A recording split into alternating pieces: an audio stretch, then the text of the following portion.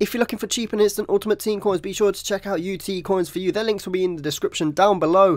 £3 for 100k, and if you use my discount code R9RY, you will get an extra 5%. Yo, what's going on people, and welcome to this video, which is going to be about my top 5 Ultimate Team players of all time. That's going from FIFA 11 to FIFA 14, by the way. I did play FIFA 10, but I kind of had just average teams. I weren't like an avid player of FIFA Ultimate Team back in the FIFA 10 days, so that's why I haven't included any players from there. So we're going from FIFA 11 to FIFA 14. Now, I want you guys to let me know in the comments section down below who was your top 5 players going from FIFA 10 to this current FIFA. I want to see if your guys' players are similar to the ones I think are the best, and if you want me to do more of these videos, drop this video a like. I could do stuff like top 5 strikers from all FIFAs, midfielders, defenders, etc. So let me know in the comment section. Without further ado, here is number 5, and it is going to be Taiwo from AC Milan from FIFA 12. And you might be thinking, why the fuck has he got a left back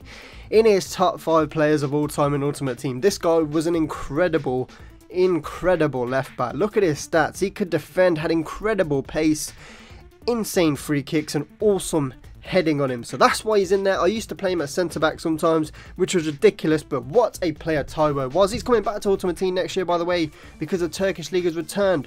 Number 4 is going to man of the match, Ezekiel Lavezzi, again from FIFA 12. And mate, what a card this was Lavezzi had. Man of the match, 87 rated, left wing, 94 pace, 86 shooting, 96 dribbling, and also 83 passing. Just some awesome stats.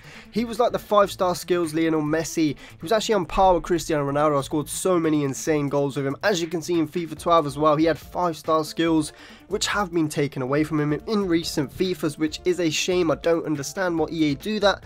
If a player is given 5-star skills, it should never be taken away. Yes, he might not pull off skills anymore for PSG, but once a player does them, they should always have that in their locker, in my opinion. You can leave your thoughts in the comment section. Moving on to number 3 is going to be the Silver Al Sharawi, and yeah, I just fucking fucked his name up again. I always do that, but he's the best card, well, the best silver card, sorry, to ever exist in any FIFA, in my opinion. 5-star skills, 5-star weak foot, incredible shooting, great pace, great dribbling.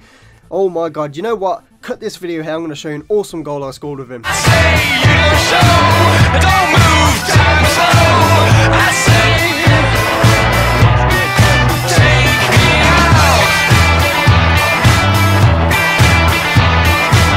So that's the incredible goal I scored with him, and I scored many more as well. You can check my montages and compilations on my channel. He was just ridiculous, and he linked with Ibra, Robinho, Pato, Cassano, all had 5-star skills as well as him. So it's an incredible AC Milan team back in FIFA 12. I do miss them days. And he also had 5-star skills. Again, most of these players in here have 5-star skills, as well as this guy, number 2, Ibrahimovic. You might be thinking, what the fuck is wrong with Danny here?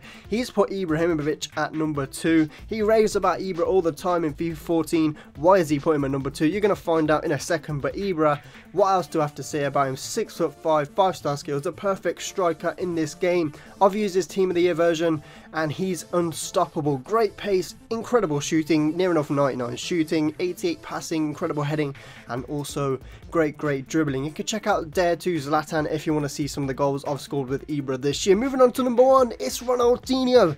3rd in form Ronaldinho from FIFA 11. 5-star skills again, and I'm just a huge fanboy of this guy.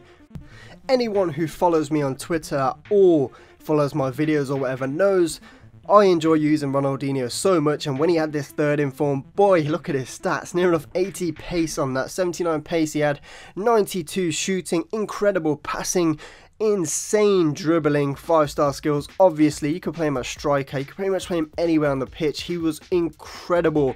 I wish the FIFA 11 servers were still up, because I'd love to go back and play with Ronaldinho again on FIFA 11. And I'll tell you what, right now I'm going to show you a couple of goals I scored with him back in FIFA 11.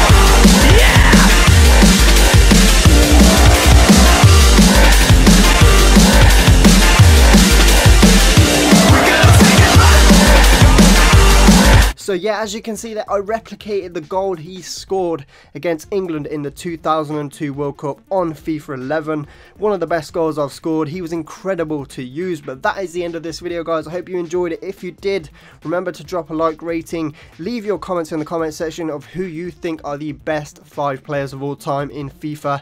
I mean, these are obviously my opinions. I enjoy 5-star skillers, so that's why most of them were 5-star skills.